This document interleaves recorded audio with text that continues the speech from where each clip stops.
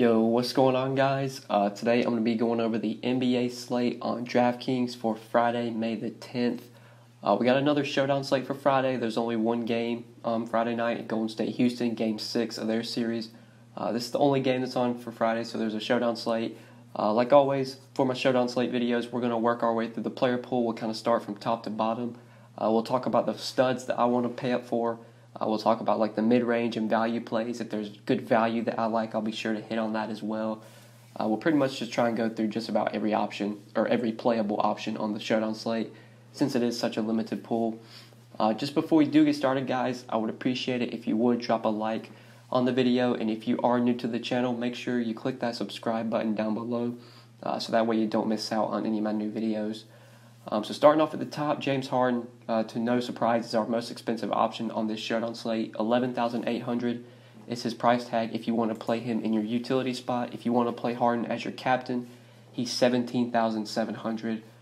Harden obviously is captain worthy on this slate, but Kevin Durant is going to be out for the Warriors, which is going to open up a ton of usage for Steph Curry, for Klay Thompson. Both Curry and Thompson this year, with Durant and Boogie Cousins off the floor, see like a 10% bump in usage. I think Curry and Thompson are two guys that I'm going to really try and fit in on this Showdown slate. Going to a guy like Thompson at 8,400 really stands out. He might be one of my favorite plays on this Showdown slate.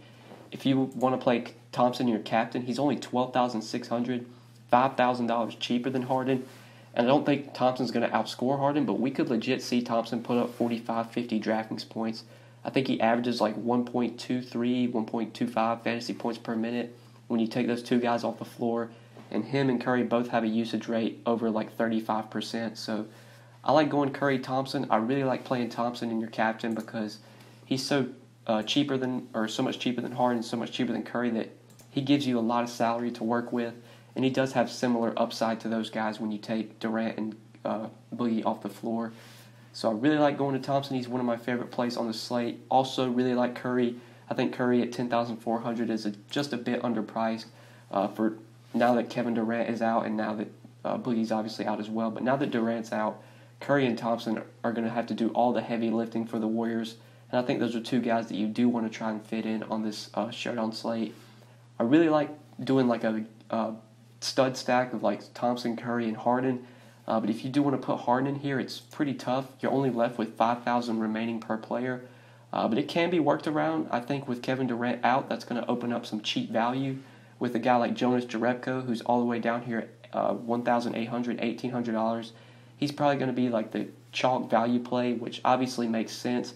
He's so cheap. He should see the minutes. I expect him and McKinney get most of Durant's minutes. So those are two guys you could look to for value. Right now, I'm assuming Jerebko starts. So I would put him in there at $1,800. And then you're all the way back up to $6,700 remaining per player. So you can maybe go like Clint Capella, and then you could play Clint Capella and PJ Tucker if you want to do that. I'm not the biggest fan of Capella, so I'd probably try and find someone else. You couldn't get Chris Paul in there because if you wanted to play Chris Paul, that'd leave you just short of getting to Iguodala. I would really like to do that if I could. But these three guys right here, taking out Harden, Thompson, Curry, Jerebko, those are probably like the three guys I would look to build around on this Showdown slate. You can obviously play someone else in your captain spot. If you want to put Curry in captain, if you want to pay up for Harden in your captain, you can do that. But I just like the upside that Thompson gives you for cheaper. I wouldn't be surprised if he puts up 40, 50 DraftKings points here. So I do really like him a lot as your captain play. But let's talk about some of these other guys. So Draymond Green, you would think, really benefits from Curry or from Durant and Boogie off the floor, but he actually doesn't. So far this year, with both those guys off the floor, he only has like a 20 or like a 16, 17% usage rate. I can't remember it to be exact. And he doesn't. Or I think he actually sees like a decrease in his fantasy production when you take Durant off the floor. The main beneficiaries are Thompson and Curry. I do like Draymond. Obviously, it's a one-game slate, so he's in play, but he's up to $10K. I would rather play Curry, definitely. I would rather just try and find $400 to play Steph Curry, or even save and go down to Thompson, who I think is like $8,600. He's like $1,400 cheaper than Draymond Green. So Draymond Green, even with Durant off the floor, I think is a guy you could probably stay away from. I would rather play Curry, and I would rather play Thompson. Talked about Harden. Obviously, Harden's a great play, especially if you go to Jerebko, then that should allow you to easily fit in Harden. Chris Paul at $7,800, just a really good play, solid play. He's going to be very consistent. I would try and find the salary to do it, to get up to Klay Thompson if you can. Thompson's only 600 more, and I do prefer Thompson, but Chris Paul continues to be a guy that you can rely on for 30, 35, 40 DraftKings points a night. Maybe Harden will have an off game and you'll spike a ceiling out of Chris Paul and he'll go for like 45, 50. His best game in this series was, I think, Game 3 where he went for 40 DraftKings points, or Game 2 he went for 40 DraftKings points. That was his best game in the series. He's been consistent, hasn't really provided a ton of upside though. You could look to other guys on this slate. I don't think Paul's as necessary, especially on a showdown slate where you're kind of looking for upside. Paul really hasn't shown it in this series. I really like going to Thompson. I think Thompson just has more upside for a little bit more. P.J. Tucker, another guy that's been very consistent in this series, and he's actually given you some upside. He has had some big games in this series. I think Game 3, 43 DraftKings points, or Game 4, 43 DraftKings points out of P.J. Tucker. He's been getting points and rebounds. He's been contributing in both categories. Back-to-back double-doubles last 2 games, 17 and 10, and then 13 and 10. We know P.J. Tucker's going to do going to pick up defensive stats as well. He's going to do his job defensively. So he gives you extra upside with the defensive stats. He can get rebounds. He can hit those corner threes. So P.J. Tucker at 7,200, even though he's so closely priced to Chris Paul, he might honestly be the better play over Chris Paul for 600 less. Eric Gordon as like a mid-range sort of cheap value. I really like it, 6,600. Also, Andre Iguodala at 5,800 is a really good cheap play you can use. Like if you were to plug those 2 guys in here, you would probably have enough for Harden. You should have enough for Harden. So you could definitely look to do that if you wanted to. I don't really think there's any other cheap value plays I would want to go to though. Like I expect a lot of Durant's minutes to go to Jerebko and to go to Alfonso McKinney. Maybe like you see some lineups where Sean Livingston gets more minutes, or maybe they run big and like Kevon Looney gets more minutes. But I think whoever starts between Jerebko and McKinney is probably going to be the biggest beneficiary. I expect it to be Jerebko, so he's my favorite value at 1,800. He really stands out as one of the better cheap options on this showdown slate. So that's kind of what I'm looking at on this slate. Thompson, Curry are my 2 favorite plays, whether you want to play Thompson in your captain or you want to go to someone else. Let's try and build a line with Thompson in our captain. We'll try and fill out these 3. So if we want to play Harden along with these 2 guys, Thompson and Curry, that leaves us 6,700. I think we already looked at this earlier, but you could definitely play P.J. Tucker and Clint Capella. That's something you could do if you do that, or if you want to do that. I'm not in love with Capella. He's probably not my favorite play, but if he fits, he fits. If you want to get up to Chris Paul and you want to play Harden and Paul together, that would leave you enough to play Austin Rivers, but you wouldn't have enough for Andre Iguodala, so that's kind of a choice you have to make. You could go Tucker and play Iguodala over Capella. If you think Iguodala outscores Capella, then that's a lineup you could look to do. If you wanted to do something different and maybe play Curry or Harden in your captain, let's see what we can do if we play Curry in our captain. We definitely want to get Thompson and Jerebko in there, so plug in Thompson, plug in Jerebko. That leaves you 8,000 remaining per player.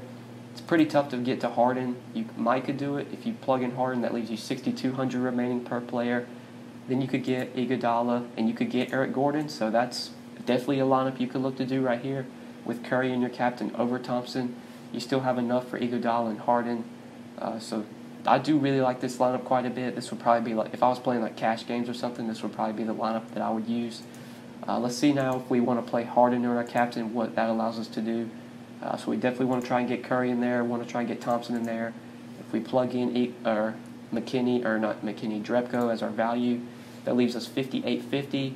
That leaves you enough for Iguodala. Doesn't leave you enough for Capella, though you'd be short of Capella.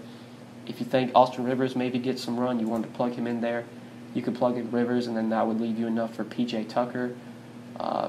Not my favorite lineup, though. I think Austin Rivers would probably be a guy I would try and avoid. He hasn't been getting a ton of minutes lately. I think he's been getting about like 20 minutes off the bench. I'll pull up his game log real quick. Yeah, about mid-20s in minutes off the bench. He saw 33 minutes in Game 4. Was very productive in that game, but I don't think Rivers is the highest upside play.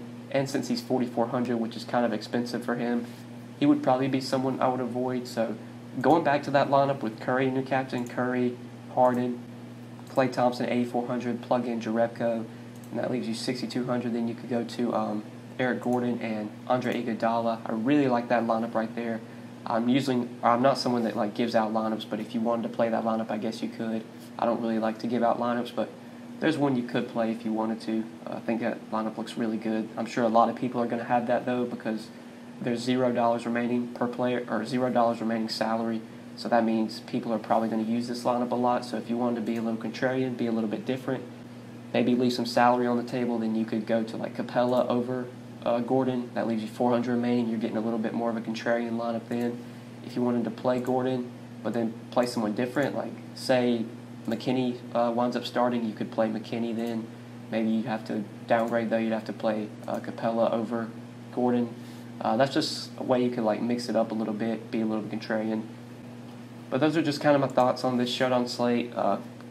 Quickly recapping, I think what I'm going to be trying to do the most is pay up for Thompson and Curry, and then plug in Jerebko or McKinney, whichever one of those two guys starts for Durant, and then kind of working from there. If you can get to Harden, I'll try and fit Harden in. If you can't, then you could probably play like a bunch of mid-range guys, like you could play Paul Tucker and Gordon or something, or Paul Tucker, Iguodala. Whenever you're building your lineup, just kind of see what works for you. But the three guys I would kind of start with would be Curry, Thompson, and Jerebko. But I think that is it for this Showdown slate, guys. I think that is it for the video. Hopefully you did enjoy this video, and hopefully it did help you. If you enjoyed, make sure you click that like button down below. I would really appreciate it. And make sure you subscribe if you have not already. And if you do have any questions, feel free to leave them in the comment section down below. Or you can hit me up on Twitter at the DFS_GOAT. If you do have any questions, feel free to leave them down in the comment section below, or follow me on Twitter. But yeah, guys, I think that's pretty much it. Thank you so much for watching. I really appreciate it. Hopefully you enjoyed, and we will see you in the next one. Good luck tonight. Peace.